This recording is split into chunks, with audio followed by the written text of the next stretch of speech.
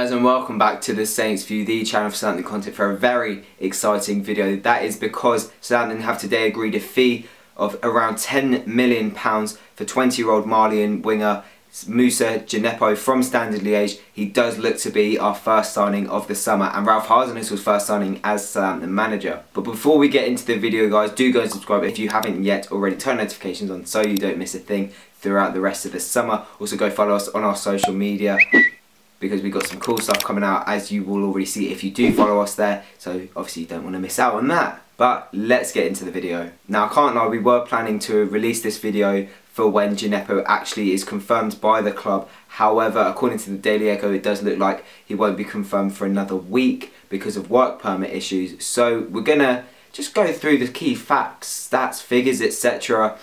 that regard Djenepo and why he's a decent prospect for us, and what we can sort of expect, I guess, before he is officially announced by the club. Now, as I previously mentioned, he is 20 years of age. He'll be 21 before his contract actually starts, which will be on the 1st of July, but still a very young player with a lot of talent. Got 11 goals and recorded 6 assists in the last season in around, I think it was 38 appearances for Standard Liege, meaning that, you know, it's a pretty good return for a player of his age. What's more, 3 of those goals came in his 5 Europa League appearances, so he's got experience in European competition as well. And yes, the Belgian league isn't a very competitive league when you compare it to the Premier League, but, you know, the signs are there. You know, the foundations are there to be built upon, and I think it was always inevitable that we needed a winger. I said it in a video before the window really kicked off, when we were linked with anyone. You know, I think it was a striker, a centre-back, a winger, maybe a backup right-back that we needed to be looking at, and we've gotten one of those positions nailed on with the signing of Djenepo. Now, yes, there's no guarantee that he'll be what we need. There's no guarantee that he'll be regular starter either, but with Ralph Hasenhüttl, you know, we've seen what he can do with young players.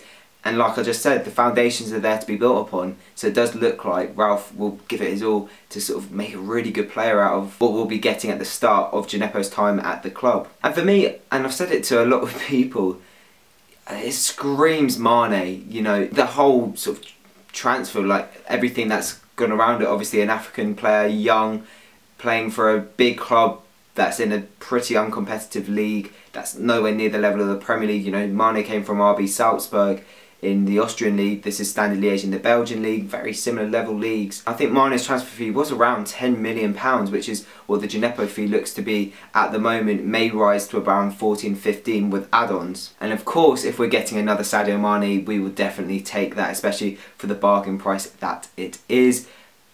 I'm just looking forward to it. You know, I do have little expectation for our signings now, only because so many have flopped over the last handful of years.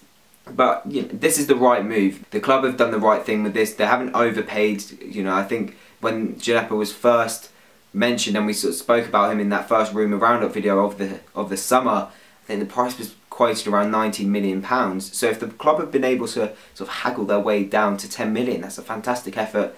And it also means that we're not overpaying. I think 10 million seems like the right amount for a player who's scoring double figures and getting about 6 assists. So where will he fit into the Southampton side? Now, I don't think he'll be a regular starter this season, or for the start of the season, that is. Obviously, if he proves himself, then he'll be given the chance. That's inevitable. But it does sound like Ralph Hasenhüttl wants to try the 4-2-2-2 formation that was so famous under his spell at RB Leipzig. That includes a pretty narrow shape, but then it can expand when the team have the ball and they're attacking, meaning that sort of the second set of 2, I guess, become wingers and spread out, which is where Djenepo would thrive. And of course, we've got Nathan Redmond in hot form after his campaign last year, and hopefully he can build on that and sort of get into double digits for his goals and maybe even assists. That'd be a fantastic campaign for him if he could do that.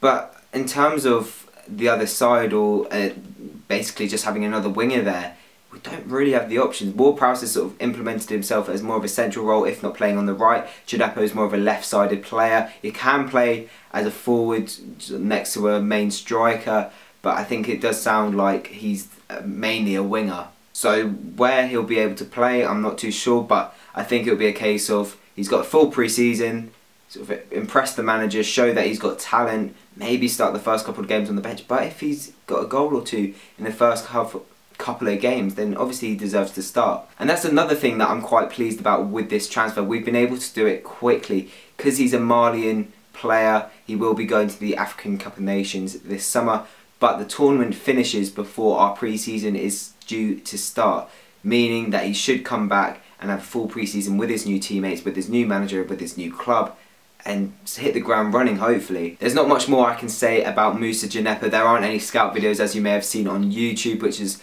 a shame, but it does sound like the club are making the right moves in this window, making early moves, which I'm very happy about. So it can only get better, I guess. So hopefully we don't put too much expectation on the shoulders of Djenepo and he turns out to be another flop. But let's just see what happens. You know, it's £10 million.